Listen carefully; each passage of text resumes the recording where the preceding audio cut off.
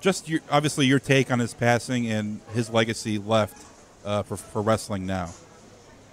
Well, I mean, of course, like everyone else, you're really sad to hear that news. I mean, there are not a lot of people that you consider you're like real friends with in the business. I mean, it's more your business acquaintances. You don't hang out with these people and everything. But I always felt like Bobby the Brain Heenan and I were friends. I mean, he was the kind of guy that I got to talk to, quite a bit and everything when we were working together there in the WWE. And Bobby and I always felt like had the very same sense of humor, if you will. I mean, and I thought sort of similar personalities. I mean, he was just a great guy, the funniest guy ever to be around. He was just really, what you saw on TV and heard from Bobby on TV was really just the tip of the iceberg of what he was really like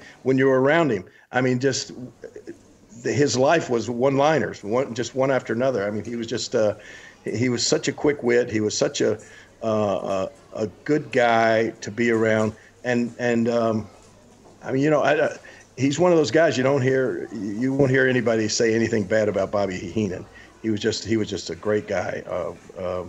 And that's not something that that's something that I said about Bobby, when he was alive. I mean, I always felt the same.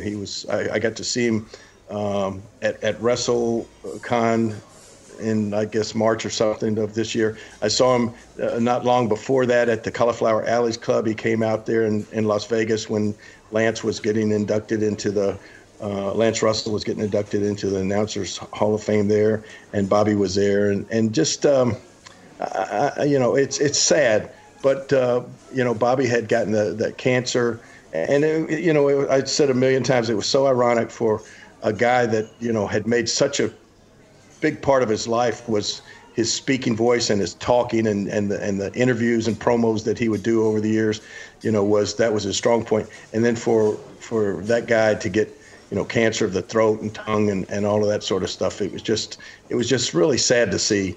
And for quite some time, Bobby had been suffering from the effects of that cancer, and that's just such a devastating disease, but Bobby fought a long time and hard against that. But just sad to see him go. But man, what a legacy this guy leaves. I mean, you talk about, you say, hey, he was an announcer. He was a color commentator. He was the color commentator. I don't think there's ever been, and probably never will be, anybody to match Bobby Heenan behind the mic. When he and Gorilla Monsoon were together, wow, that's just the best. That's the best there was, Yeah, I got to know and work with Bobby. Yeah. I mean, before the WWE even. I mean, before he was in WWE, when he was working for Vern Gagne in the AWA and managing Nick Bockwinkel coming down to Memphis, and we got the great interviews down in Memphis from Bobby Heenan before he was ever even in WWE. And Bobby was, I mean, when you put Bobby Heenan and Nick Bockwinkel together as the AWA World Champion and his manager, it lended such prestige, because just Nick Bockwinkel himself carried himself so so professionally and so perfect. He epitomized what a person would think a wrestling champion should look like and sound like and be like.